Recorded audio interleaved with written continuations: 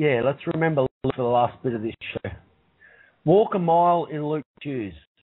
Packing up to move on again, and I take these shoes with me everywhere I go, and a pair of his dirty socks, wrapped in a plastic to keep his smell in them. One thing I am grateful for is that I never stopped telling Luke how much I loved him. I would say, I love you more than anything in the world, forever and ever, Lukey. And he knew what I meant, because he loved me that much too. I must have said it to him 20 times a day. Lukey didn't deserve to be dragged off screaming, then moved to 12 different foster homes in 6 months, until his head was finally smashed in and he was left to die at the age of 2. And now I have to listen to them repeatedly, even at his inquest, telling me how well they looked after him. What a good job they did. When I first walked into hospital, the reunification bitch was there, surrounded by police. It had happened the day before.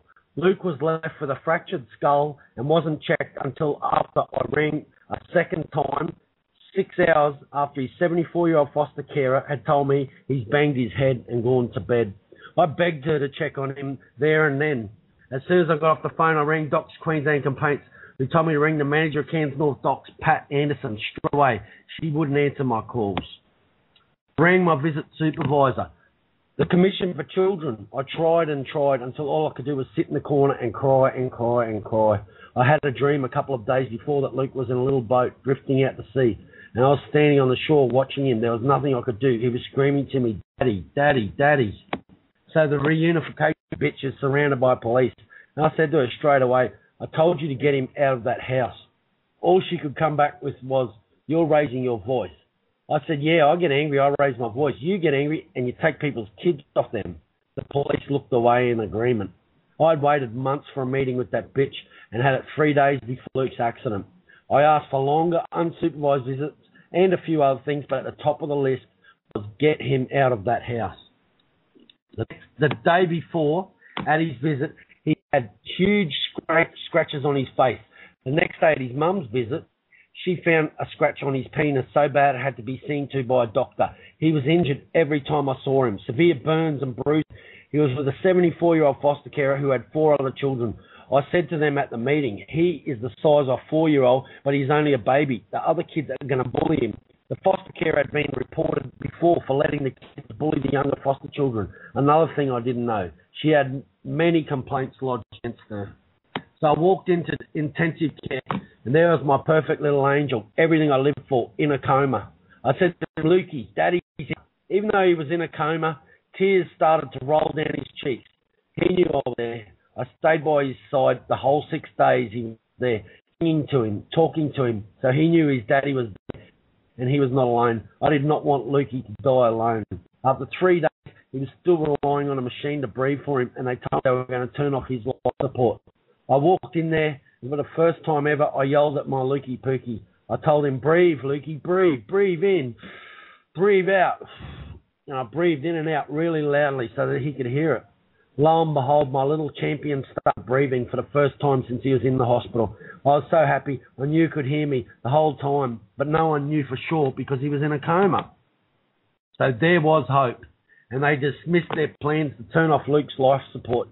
He breathed mostly on his own all that night until the next morning, but Lukey's brain was dying. He had been left for 6 hours with a fractured skull and bleeding on the brain, which swelled and starved his brain of oxygen. The coroner would not acknowledge any of this, a blatant cover-up of the negligence which caused the death of a baby, my baby. So as Luke's brain died off in sections, he would lose control of each of his organs one by one.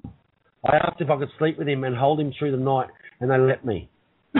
When I woke up in the morning, Luke had no reflexes left at all. It was like he had died in my arms during the night. Only the machines were keeping him going.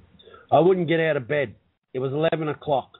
When the nurse came to get me, she told me the doctor wanted to see me. I told her I knew what it was about. I didn't want to go. I was lying in that bed with Luke, and I didn't want to leave his side.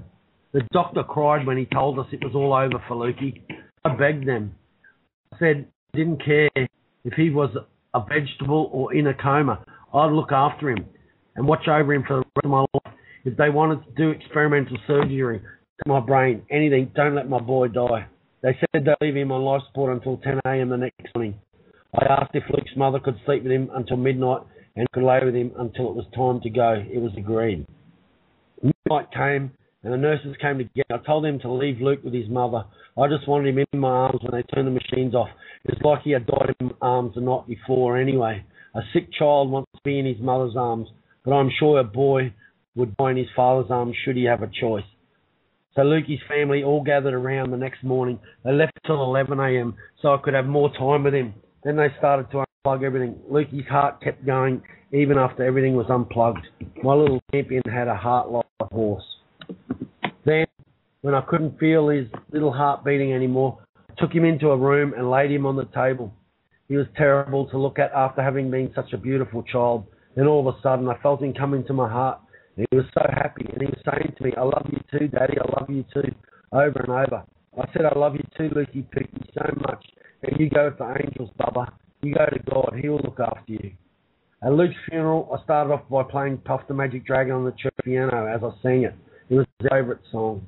I thank Lukey for giving me so many things, more than I'd ever known in my life, Lukey gave me.